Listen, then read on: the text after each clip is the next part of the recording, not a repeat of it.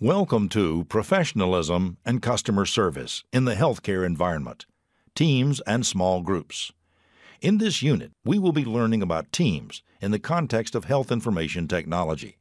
This is Lecture A, Characteristics of Teams and Small Groups. The objectives for this lecture, Characteristics of Teams and Small Groups, are to explore the phenomena of teams in our culture and look at the popularity and necessity of teams in delivering quality healthcare services. Define a team as compared to a group. Identify the stages of team development. Identify the characteristics of successful teams. The quotation, "A cult has grown up around teams. Even in a society as fiercely independent as America, teams are considered almost sacrosanct. The belief that working in teams makes us more creative and productive is so widespread," is one that supports general societal norms about the power of teams in leading to better outcomes. In fact, the word sacrosanct in this context means that the value of teams cannot even be questioned. In efforts to become more competitive, healthcare organizations have become flatter. That is, they have significantly eliminated layers of middle management. As this occurs, teams have become commonplace and promote employee involvement in operating decisions. When functioning at their best, teams possess the capacity to build on organizational strengths and better address organizational challenges. However, creating a highly functioning team that produces quality results is not a quick or easy task. The healthcare workplace is divided into numerous professional and occupational groups, including physicians, nurses, allied health clinicians, administrators, and IT professionals. As no single occupational group is able to independently deliver a full episode or continuum of care, teamwork becomes extremely important in healthcare environments. Research studies have acknowledged teamwork as an essential ingredient for safe and high-quality patient care. Because quality patient outcomes rely on effectively functioning teams, it is necessary that health professionals are prepared to support and lead teams. There are many benefits of teams in healthcare. These benefits include breaking down barriers to successful collaboration and communication. Also, teams can significantly increase the speed at which work is able to be performed. Teams tend to nurture the commitment of their participants. A group that meets together on a regular basis will more than likely end up reaching their goals, especially if the group has a good leader. Teams have been shown to produce more customer-focused cultures. And finally, teams can make the organization more flexible, improving the organization's ability to adapt more easily to change. Richard Hackman is a professor of psychology at Harvard who has written extensively on teams.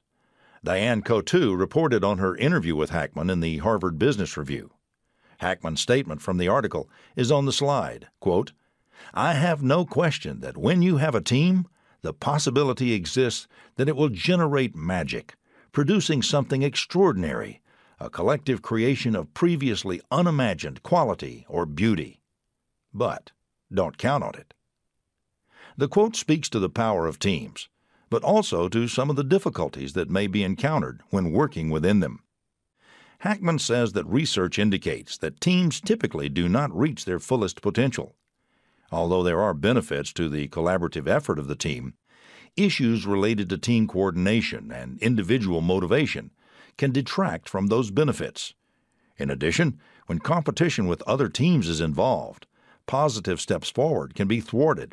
In fact, this is why Hackman states that having a team is often worse than having no team at all. It is instructive to examine the difference between a group and a team.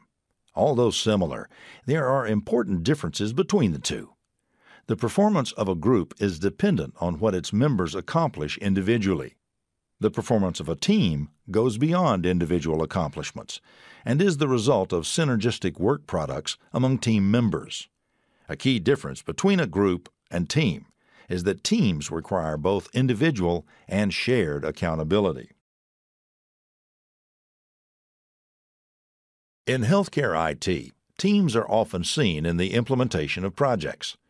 Most HIT projects require resources with different skill sets and constituencies gathered for the goal of completion of the project. If you were to work as a project manager or as a team member, it will be particularly important that you are able to work effectively within the context of a team. Katzenbach and Smith define a team as a small number of people with complementary skills who are committed to a common purpose, set of performance goals, for which they hold themselves accountable. We can see in this definition that the requisite skills needed by the team to accomplish the work must reside within the team members themselves. The members must agree to the purpose of the team, the goals that the team seeks to achieve, and must agree to hold themselves accountable for achieving those goals. Team members must be committed to the team's purpose and goals, and to hold themselves individually and mutually accountable for achieving those goals.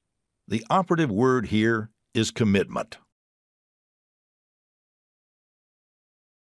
The concept of stages of individual development is a good analogy for describing the development of teams.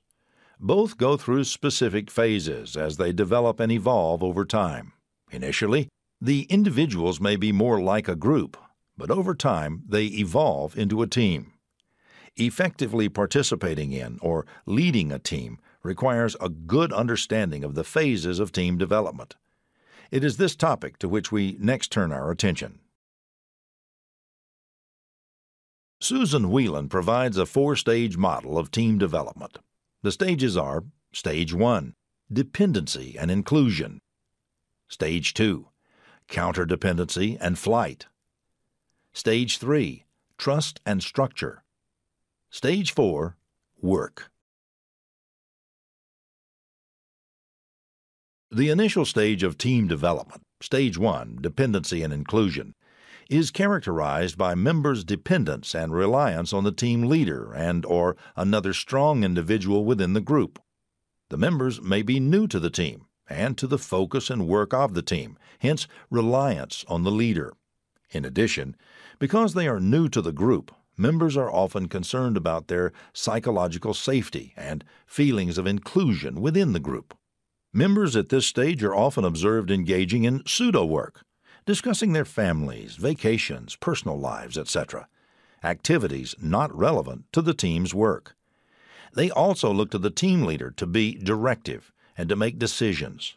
Moreover, because members want to feel accepted and included at this stage, they are reluctant to express opposing points of view that may place them at odds with others.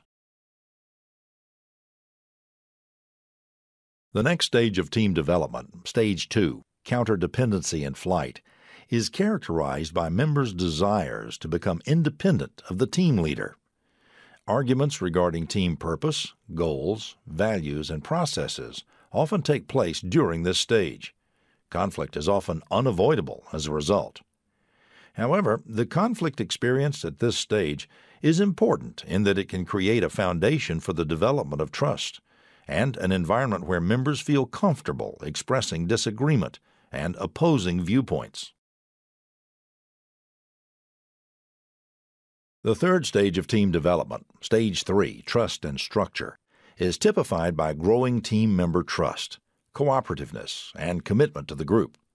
Communication within the team improves significantly as it becomes more open and focused on the task at hand.